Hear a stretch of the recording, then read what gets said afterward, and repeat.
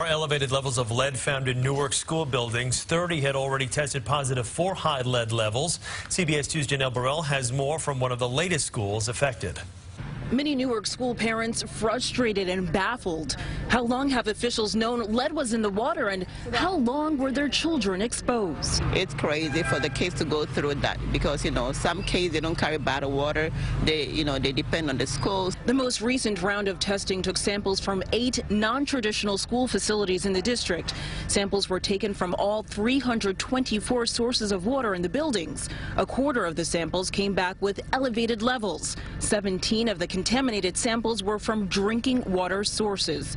10 of those samples came from drinking water here at Newark Legacy Charter School, which had already taken preemptive action when news broke last month that other facilities had high lead levels. We immediately turned off all of our water sources and we switched to bottled water at that time, and we contracted our own independent environmental expert to come out and test the water. COO Annette Riffle says their own independent testing found the water to be safe. They're now retesting, but already have an overhaul underway. Our school is actually moving to a filtration system, a high-end water filtration system called reverse osmosis. So we're in the process of installing that now. They did a very good job. They got bottled water to our kids. They were very proactive in making sure our children are safe. And I do not want the school to get a bad rep. It is the government. It's the city. City officials insist the water is safe and that it's the old pipes causing the contamination.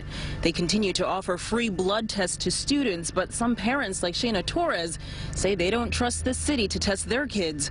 Of the 17,000 students eligible, only 300 have so far used the service. I will not take my children to the same people that caused the problem. That would be ridiculous. Newark School District officials say they will be releasing weekly updates about the water testing. They also say that they'll be releasing lead test results dating back to 2012 in an effort to remain transparent.